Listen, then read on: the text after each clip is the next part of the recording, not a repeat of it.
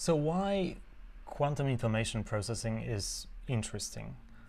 Of course, to physicists it's exciting. We can play with quantum phenomena, we can control them, we can build new devices, new gadgets, experimentalists love it. And then we can implement wonderful things that we are going to talk about, like quantum teleportation or quantum cryptography, where we can send information with perfect security from one place to another.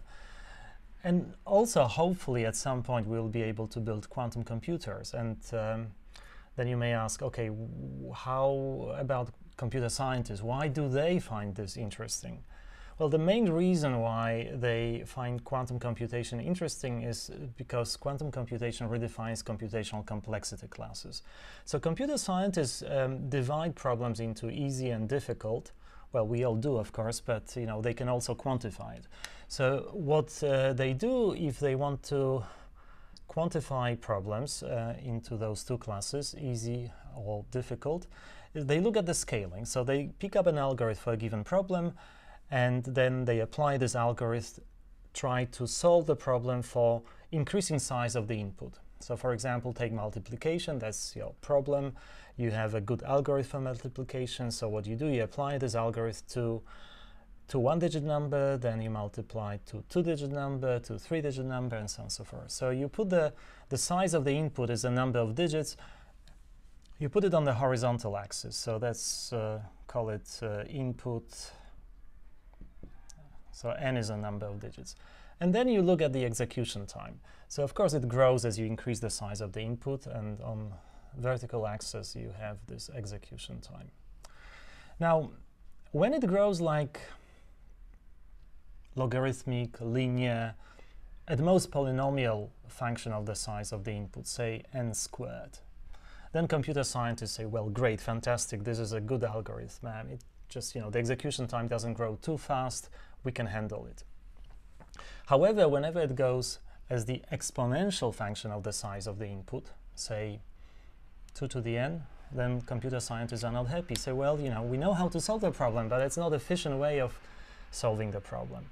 So, and then they just draw complexity classes. They say, okay, all problems that we can solve on a deterministic classical computer in polynomial time, call this class P. Then, of course, this is a subset of a huge class of problems that require exponential time to solve them. Now, then we look at, say, probabilistic model of computation, and we ask questions, okay, well, how about randomized computation, when you use randomness as an extra resource for computation? Then computer scientists think, well, maybe that they give us some advantage. Maybe the class of problems that can be solved in polynomial time on a probabilistic computer is slightly larger. That's actually not known. Many things in computational complexities are essentially not known, but the class that is called BPP, that stands for bounded error probabilistic polynomial, may contain problems that that can be solved in polynomial time using randomness, but we don't know how to solve them on a deterministic classical computer in polynomial time.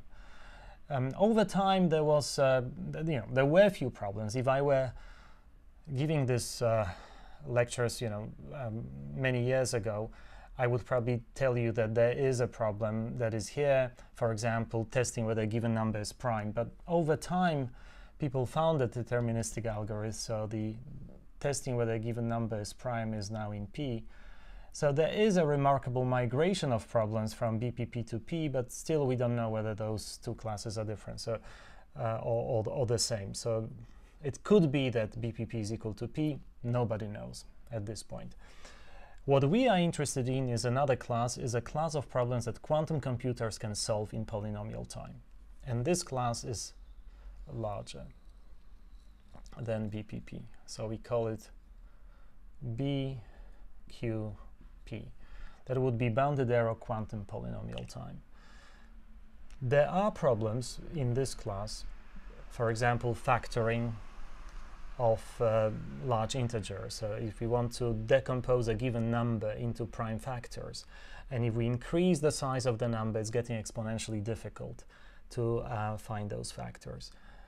And that is the case for any type of classical computation, be it deterministic or probabilistic. We simply don't know how to do it. Now, we know how to do it with a quantum computer. So there are problems that class and not known to be in BPP-LP. And that's what makes computer scientists really excited about. They find it fantastic because the way they define difficult and easy problem somehow takes away any technological progress per se. If you think about it, if you build a faster and faster computer, that is not the way to take a difficult problem and make it easy. I mean, whatever scales exponentially will still scale exponentially, no matter how fast your computer is. In order to go from here to here, in order to make a difficult problem easy, all you have to do is to think. So that requires creativity. And that means that you have to just think about new algorithm, essentially. So then you may say, okay, then how come quantum looks like a technological progress? Well, not so. Quantum is really about giving you extra tools. This quantum interference, think about it as a sort of extra thing that you can use in constructing algorithms. It allows you to introduce certain set of instructions that only make sense for a quantum computer.